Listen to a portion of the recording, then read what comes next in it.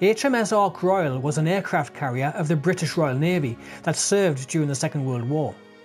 Designed in 1934, Ark Royal was built in Birkenhead, England, launched in April of 1937 and completed in November of 1938. Her design differed from previous aircraft carriers in that she was the first ship on which the hangars and flight deck were an integral part of the hull, rather than an add-on or a part of the superstructure, and she was designed to carry a large number of aircraft in 2 hangar deck levels. She served during a period that first saw the extensive use of naval air power, and as a result, several carrier tactics were developed and refined aboard Ark Royal. At 800 foot long, she was designed to carry up to 72 aircraft, utilising new technology such as steam catapults for launching aircraft and arrestor gear for landings, so as to maximise available space for hangars and aircraft flight preparations. However, since her design in 1934, aircraft had become bigger and heavier, so ultimately she would put to sea with between 50 and 60 aircraft, comprising of Blackburn Skua, Fairey Swordfish, Blackburn Rock, Fairey Fulmar, Fairey Albacore and Supermarine Walrus.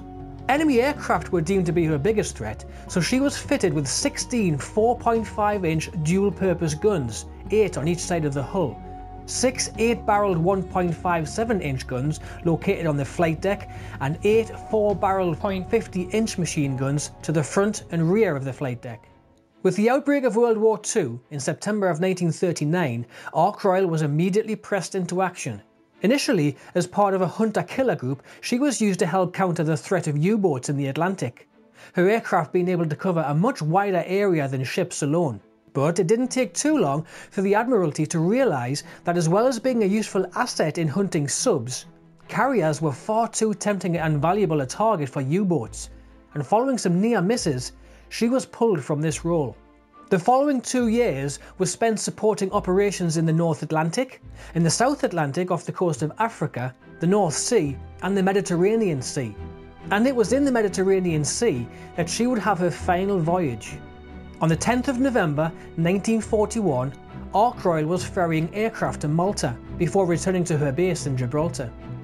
There had been warnings of U-boats off the Spanish coast, and a reminder had been sent to the carrier force to be vigilant.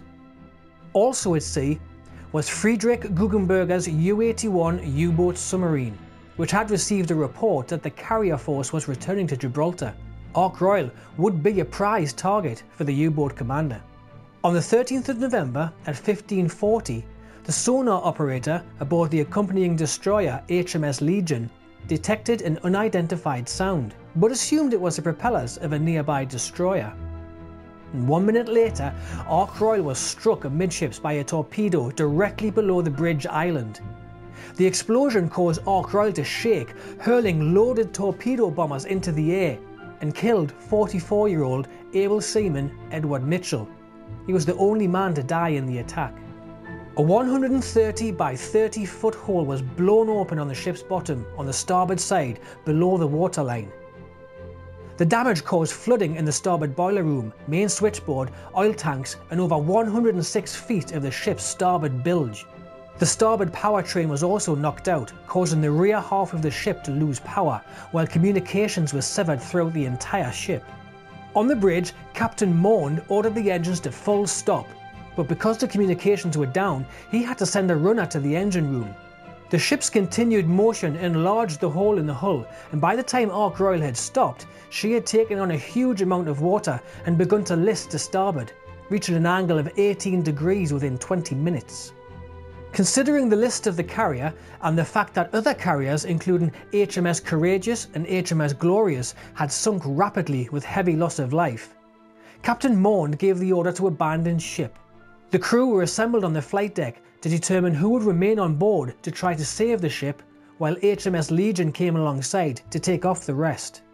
As a result of the evacuation order, comprehensive damage control measures were not initiated until 49 minutes after the attack, meaning that the flooding had spread unchecked, exacerbated by covers and hatches left open during the evacuation of the lower decks. Water spread to the centerline boiler room, which started to flood from below, and power to the whole ship was lost when the boiler room uptakes became choked. Ark Royal had no backup diesel generators. After a while, the carrier was appearing to stabilise, and in a determined effort to save Ark Royal, damage control parties were ordered back to the carrier, and they were successful in relighting a boiler, restoring power to the bilge pumps. The destroyer HMS Lefroy came alongside to provide power and additional pumps, while Swordfish aircraft from Gibraltar flew overhead to supplement anti-submarine patrols. A tugboat, HMT Thames, arrived from Gibraltar at 2000 hours and attached a tow line to Ark Royal, but by now the flooding had caused the ship to list more severely, and rising water had reached the boiler room floor that ran the whole width of the ship, and this forced a shutdown of the restored boiler. By 02:30 the following morning, the 14th of November, the list had reached 20 degrees, and when abandoned ship was again declared at 0400, the list had reached 27 degrees. Ark Royal's crew had been evacuated to HMS Legion by 0430, and except for able seaman Edward Mitchell, there had been no fatalities.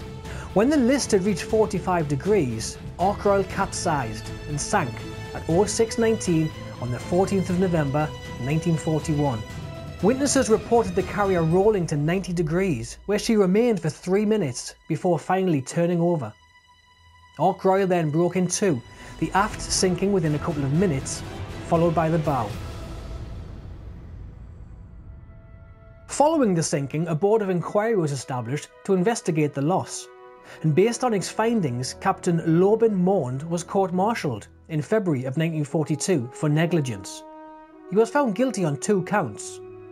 One, of failing to ensure that properly constituted damage control parties had remained on board after the general evacuation, and one, of failing to ensure the ship was in a sufficient state of readiness to deal with possible damage. However, the board tempered their judgment with an acknowledgement that a high standard was being expected of Mond, and that he was primarily concerned with the welfare of his crew.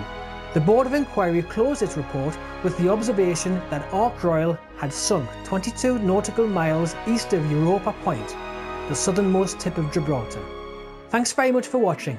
To support this channel, please consider subscribing, not forgetting to hit the notification bell to ensure you receive notifications every time we upload a new video.